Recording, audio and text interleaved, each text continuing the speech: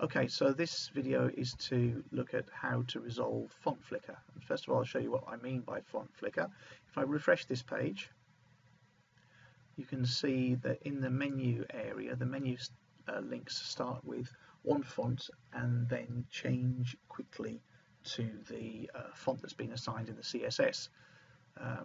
So how do we fix that? So I'll show you the code. Here it is.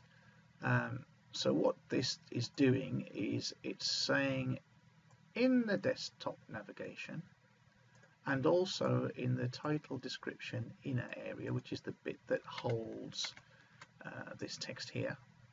So basically the visible text that's going to take on that font as the page loads. Run an animation called Fade Me In over 1.5 seconds. And if I look to here, the keyframes of the animation, so an animation can have multiple stages, otherwise it wouldn't be an animation. The way you define that is you have at keyframes that says this is an animation sequence.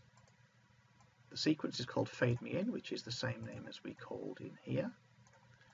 And what we do in Fade Me In is 0% of the way through the animation, we want the opacity to be 0. 80% of the way through the animation, we want the opacity still to be 0. So basically we're keeping the opacity at 0 for 80% of the length of the animation. And then in the last 20% of the animation, so from 80% up to 100%, the opacity will rise to 1. So that effectively means that over 1.5 seconds this happens. So 0 to 80% of 1.5 seconds is, what is it, 1.2 seconds, I think. So for 1.2 seconds, the opacity stays at 0. And then for the last 0.3 of a second, the opacity will rise to 1. So I'll show you it happening. Okay, so here we go. Let's have a look at it happening. So we don't see the flicker anymore. So basically the reason for that is that the flicker is happening while the opacity of the text is 0.